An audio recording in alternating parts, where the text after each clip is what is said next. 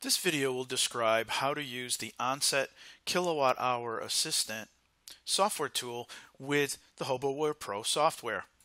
The HOBOware Pro Kilowatt Hour Assistant is used to convert pulses, or what HOBOware calls counts, from pulse generating energy meters. Onset sells a couple of different types of these devices, specifically the watt node device from Continental Controls, also the Veris kilowatt hour transducer that outputs pulses. So we give you the ability both at the time of launch and when you read out your data to scale those pulses or those counts into energy, kilowatt hours, and calculated power based on what your logging interval is. I have a UX90-001 connected to my computer, and I have HOBOware Pro open on my desktop. We're going to get into the launch screen. As you know, or as you may know, the UX90-001 can handle several different types of logging algorithms, state, event, runtime, but we're going to deal with pulses. So again, basically what we're doing when we select pulse is we are setting a logging interval, and we're going to be accumulating pulses between each logging interval, and we're going to display that data as the amount of energy consumed in kWh per logging interval. All of our pulse input devices, loggers, and the pulse input adapters have memory built into them that allow us to accumulate pulses in between each logging interval. So you don't have to worry about logging very, very quickly or missing pulses in between intervals unless your device can generate more than 65,000 pulses in that very short period of time between logging intervals.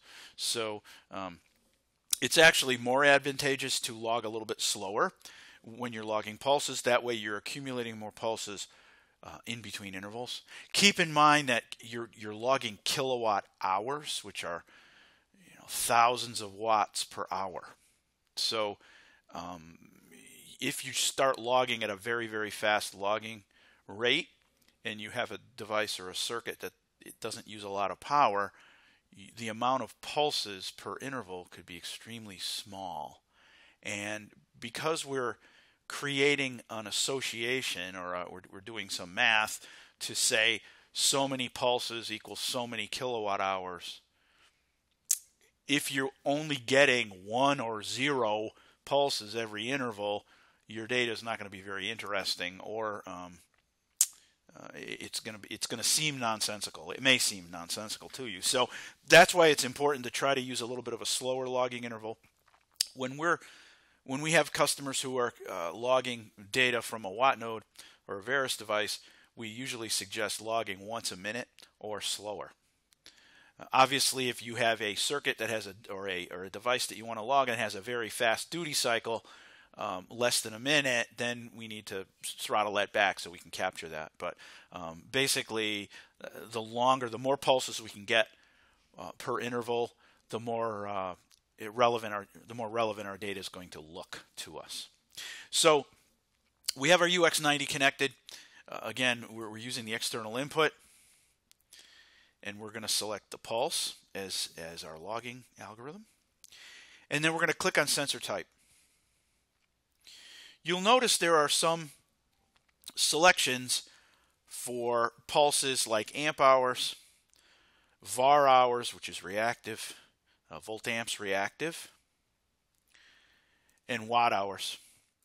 Those are made available for use with a device called the Veris energy and power meter. We're not going to talk about that in this course specifically. We cover it in the UX90 and the UX120 course. What we're going to talk about is the kilowatt hour assistant. So in order to get to that, we need to select counts and raw pulse. And then we'll see over here, we have the kilowatt hour assistant available. There's also a scaling button. If you selected scaling, you would get to the same place, you can select either the kilowatt hour assistant or the pulse scaling assistant, which is available with the free version of HOBOware also. And that's just a one-for-one relationship. One pulse equals so many whatevers, that however you want to scale at. However, we want to use the kilowatt hour assistant, and again, that takes us to the same place if we click on that. And we're going to either click on create or double click on the kilowatt hour assistant to open that assistant window. At the top of the screen, we have the ability to select what channel we want to connect to. This particular logger only has one external input, but if you were using pulse input adapters with a station logger, like an energy logger or an RX3000 or microstation, you may have multiple pulse inputs, multiple pulse input adapters, so this is where you would select that. Under setup is where you would select the model number of the device that you are connecting, that is going to generate those pulses for you. Available here. These scaling factors are, we obtain those from the Wattnode manual. When you purchase a Wattnode, either directly from Continental Controls or from us, you will get a paper copy of their manual that has the table that gives you these pulse values also. So if you happen to purchase one that we don't resell or is not included in this list, you could go in and manually scale that, and I'll show you how to do that in a minute. So if you're going to use a Wattnode, you would select the model, and you would also put in the size of the CT, the current transformer, that you will have connected to your circuit. This is important because this, again, this has an impact on how many pulses you get per kilowatt hour, or how many kilowatt hours you get per pulse. If the other product that we resell is, there's two different versions that we resell from Varus Industries. These also output pulses. The difference with the Varus devices is they're adjustable. There's dip switches on the side of those where you can set what you want your pulse rate to be. So you have to make sure that whatever you select on the Varus device for your pulse rate matches how you have it configured here. We also give you the ability to put in a custom pulse rate, either watt hours per pulse per CT rated amp, just plain watt hours per pulse, or kilowatt hours per pulse. So if you have a third-party sensor, or perhaps a Varus or Wattnode device that outputs pulses other than the models that we support in our drop-down menus, you can put that pulse rate in here and get that information. Your series that are going to be created from these scaled pulses, we give you the ability to create 3 series. The first one is energy in kilowatt hours. And again, default, that series name is energy. You can change that if you want to. We also give you the ability to allow HOBOware to calculate average power per interval based on that pulse rate and how many intervals there are in an hour. So that's how it does that. The resultant series name is average power, but again, you can change that too if you want to. We also give you the ability to use a rudimentary cost calculator. If you know how much you get charged per kilowatt hours in US dollars, or in dollars, Australian dollars or Canadian dollars, you could put that value in here, and you will also get a series created based on that calculation. And again, by default we call it cost, but you can put in anything. You can call it anything you wish. And you can put in user notes, which will show up in your details pane. This same kilowatt hour assistant window is available in when your post process counts, and I'm going to show you how we do that just in the next little bit of this video. Keep in mind that if you use the kilowatt hour assistant to scale your pulses from your energy device and you record that data, if you try to plot that data in the free version of HOBOware after you read out the data, in other words, if you have a historical data file that has pre-scaled pulses using the kilowatt hour assistant, and you try to open it in the free version of HOBOware, the kilowatt hour energy and power values will not be shown because it's not supported in the free version of HOBOware. So important to keep in mind. If you save your process data using the kilowatt hour assistant, again, if you post-process the data and save it as a Hobo project file, the energy and average power and kilowatt values will be able to be viewed in the free version of HOBOware, because the project file is basically an image of your original data, so it doesn't rely on that the kilowatt hour assistant to display that data. So important to understand. Let's look at some data from a logger that was deployed logging some data from a 240 volt AC panel using the UX90-001 set in pulse mode. Again, the energy and average power was pre-configured before the logger was launched. So go to File, Open Data File.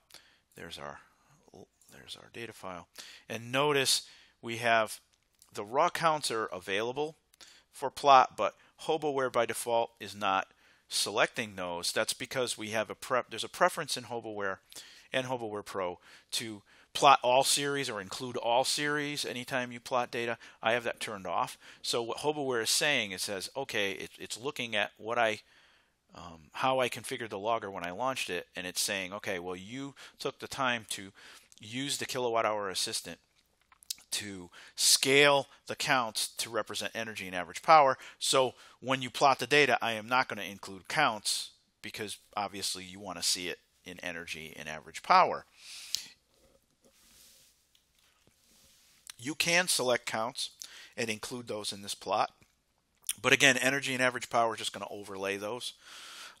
The other thing you could do here too is, if, let's say for example, the person who was setting this up actually put in the wrong scaling for these two series, you could deselect them, run the kWh assistant here as a post-processing function, go in and put the correct scaling in there, and then include those new series, and then when you plot it, save it as a Hobo project file, and then you'll get the correct information.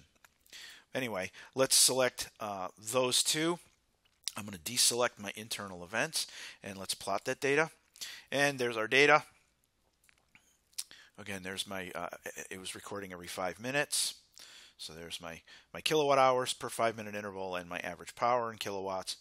And if we want to see how these were scaled, we click in the details pane over here in the left margin, click on kilowatt hours, and you can see we have a list of different choices, devices, deployment information, series statistics, and then there's a kilowatt hour parameters selection.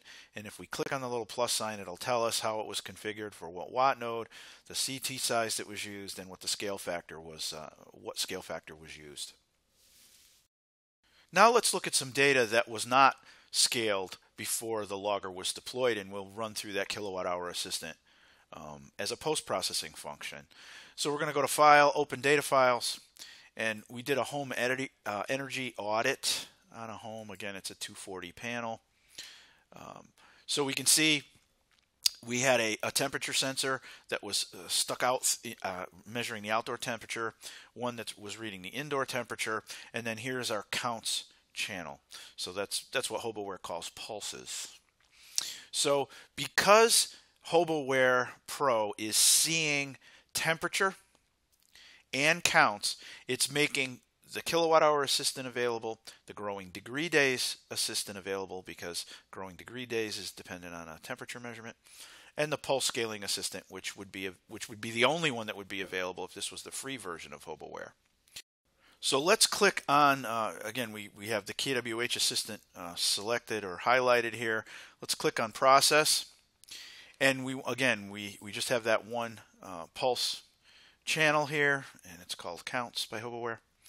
We want to, I know it was a watt node, and again, you have to use some diligence. You have to write down the model number you're using and the CT sizes, because if you don't put the right value in here, your data will be incorrect. So I know this was a WNA3D240 that I was using, which is the Delta version of the 240 volt watt node, which does not require a neutral.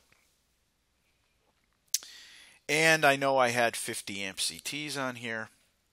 Again, this is what they call a split phase circuit, so two hot leads and a neutral, but I used the watt node that doesn't require the neutral. I'm going to create series called energy and average power per interval. I'm not going to use the usage cost calculator for this exercise, just to kind of show you how this data is presented. We're going to click create new series. And now notice we're back in our plot setup screen. We have the temperature channels, we have our counts, and then we have our derived channels, our calculated scaled channels, energy and average power. I'm going to deselect counts and click plot.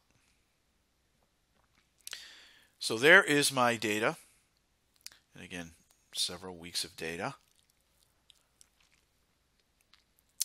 There's my data table. This logger was logging every 2 minutes, which is pretty fast for energy. And if you recall, we talked about setting a longer interval to get more pulses. So you can see that our scale data is very small. The kilowatt hours per 2 minute interval is extremely small number. And again, here's our average power per kilowatt, average power per interval in kilowatts based on our how many intervals there are in an hour. If we want to totalize our energy consumption over a period of time, let's say I want to know how much energy I'm using every day. The way you would do that is you would select series energy, highlight that, and then go up to the top of the screen and click on edit, filter series, and we have, again, we have our max, min, and average filter criteria. Because these are pulses, we also have total available. So we want to select total, and again, we have several choices for our filter. We're going to do it by day, and I want to change this and put daily. So total daily energy, click on OK. And then up at the top of the screen, there's a little box that says show graph at full scale. We're going to click on that, and there are my daily totals as kind of a stair step, if you will. Again, there's my filter data, total daily energy. If we wanted to make this a little more stand out a little bit stronger, we can double click on that with our arrow cursor, and we can select solid as the line, maybe make it a little wider. 3 points sounds good. If we select to not connect as steps, HOBOware will just connect each total as kind of a sinusoidal look instead of the stair step look. And again, you could put in alarm thresholds to show shading in your data file if you want to, and change your color, etc. But let's take a look at this. So there's our daily totals.